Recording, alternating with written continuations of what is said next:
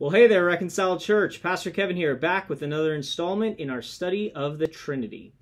So if you've been with us for the past 2 weeks, you know we're kind of doing a deep dive on a doctrine, and specifically the doctrine of the Trinity. It's one of those things that is, I know, confusing for some, and some people believe that they have a handle on it, maybe don't. And so what I want to do is take a good long time just studying one topic with you guys, and so that we all understand what is meant by this and what is the scriptural basis for this doctrine. Okay? So before we get into it, just a little bit of catch up here. First week we did a brief overview of what the doctrine of the Trinity is. If you were with us, you understand that, in short, Trinitarians hold that the Bible teaches that there is one God who has eternally existed in three persons, the Father, the Son, and the Holy Spirit.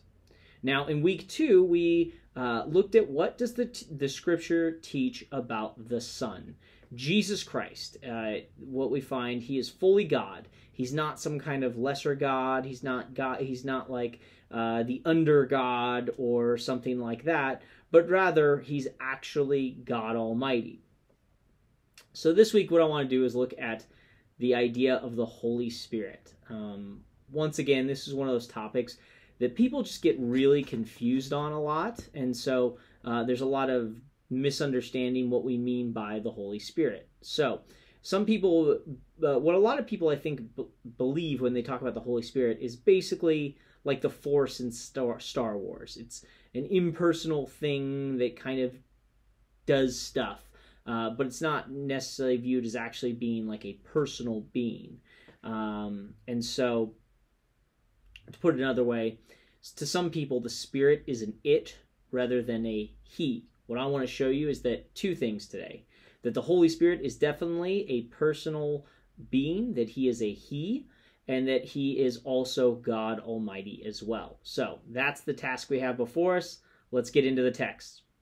All right, so the first text I have for you this morning, Micah 2:7.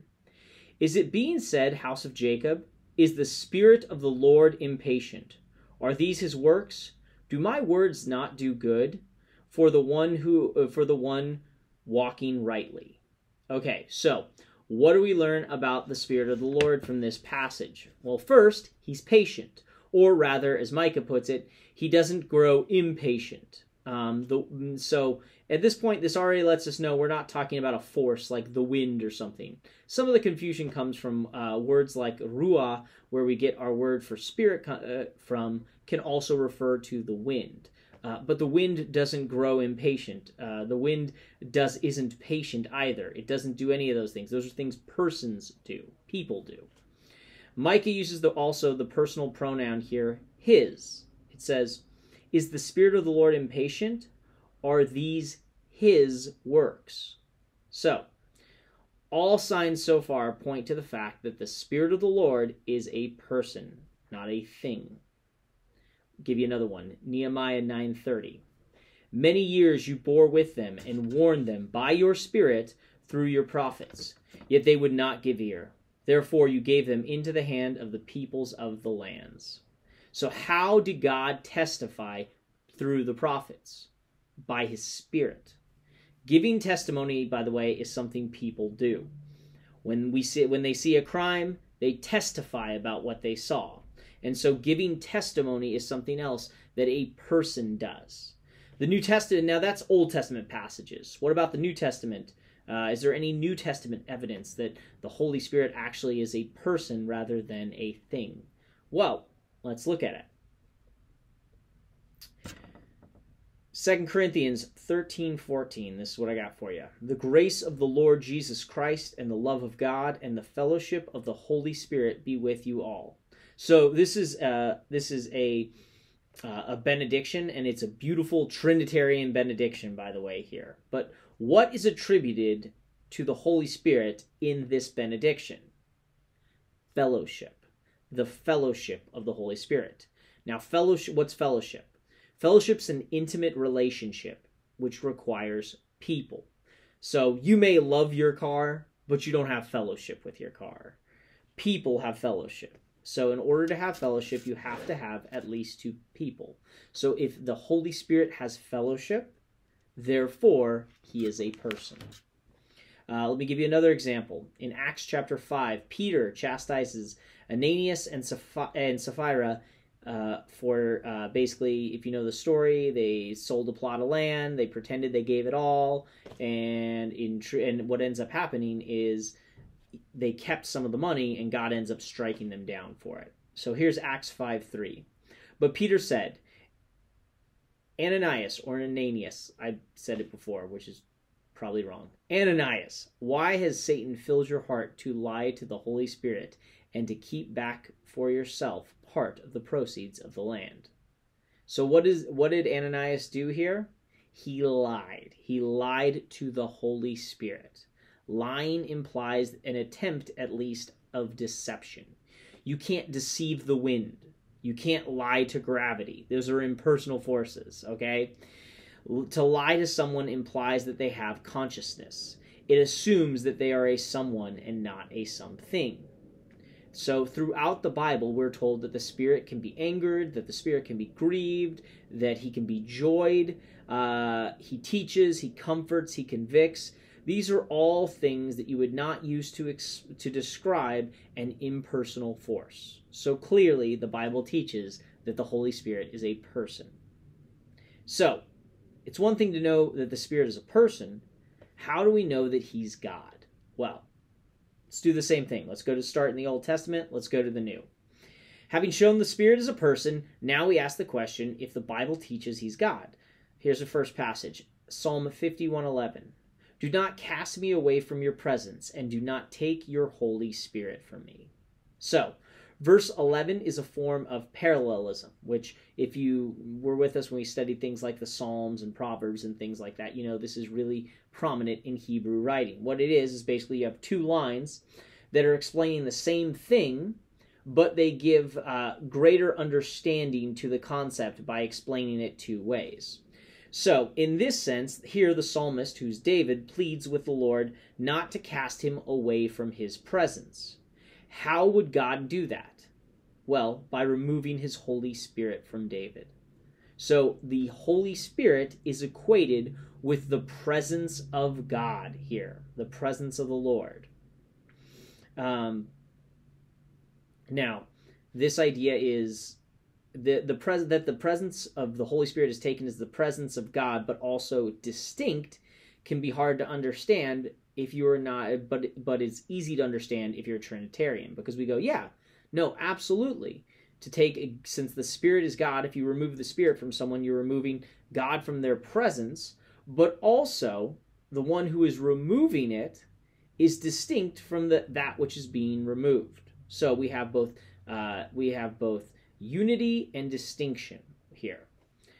Let's look at another passage, Job 33:4. Job declares, "The Spirit of God has made me, and the breath of the Almighty gives me life." So, Job credits the Spirit of God with his creation. Now, as you may recall from Genesis, Adam and Eve, or specifically, sorry, not Adam and Eve, just Adam, was formed from the dust of the earth, and it was the breath of God which made him alive. Job credits that work to the Holy Spirit. Let me give you another passage, Psalm 104, verse 30. When you send forth your Spirit, they are created, and you renew the face of the ground. So the Spirit is viewed as an active agent again in creation. But not only this, we have to ask the question, who is the you the psalmist speaks of? He says, when you send forth your Spirit. Who is the you here? Well, verse 28 tells us. O Lord, how manifold are your works. In wisdom you have made them all. The earth is full of your creatures. So what's the Hebrew word which is translated into English as Lord in verse 28? Well, it's the word we talked about last week, the tetragrammaton. Basically, it's the word Yahweh or Jehovah. I bring this out specifically because I know there's at least one Jehovah's Witness listening to these studies, so I want to just make this clear. The Spirit in Psalm 104 is Yahweh, Jehovah, not an impersonal force. All right, let's go to some New Testament info as well. Acts 28. Paul's on trial in Rome, and he ends his speech by saying this. Verse 25. And disagreeing among themselves, they departed after Paul and had made one statement. The Holy Spirit was right in saying to your fathers through Isaiah the prophet, go to this people and say, you will indeed hear but never understand. You will indeed see but never perceive. For this people's heart has grown dull. And with their ears they can barely hear, and with their eyes they have closed. Lest they should see with their eyes, and hear with their ears, understand with their heart, and turn, and I would heal them. Therefore let it be known to you that this salvation of God has been sent to the Gentiles. They will listen. Okay, why do I bring up this passage? Well, it's of special significance, because here, in reference to what the Holy Spirit said, it references Isaiah chapter 6. So, who does Paul attribute the words of Isaiah 6 to? The Holy Spirit. But who does Isaiah say spoke? Well, Isaiah 6:8 says, I heard the voice of the Lord. Isaiah says it was the voice of the Lord. Now, if you remember from last week, I actually showed that the Apostle John said of Isaiah 6 that Isaiah saw the glory of Jesus. However, in Isaiah's own account, he says that he saw the Lord. Isaiah 6:5, and I said, woe is me, for I am lost, for I am a man of unclean lips. I dwell in the midst of a people of unclean lips, for my eyes have seen the King, the Lord of hosts. Specifically, Israel says that, Isaiah says that he saw Jehovah Sabaoth, the Lord of armies. So, this is really interesting. What we now have is a revelation of God to which the apostles attributed to two persons of the Trinity. The Son, whose glory is seen, and the Spirit, whose voice speaks. Guys, I hope this has been helpful for you guys to see this. As we have demonstrated, the Bible in both the Old and New Testaments declares that the Holy Spirit is none other than God Almighty himself.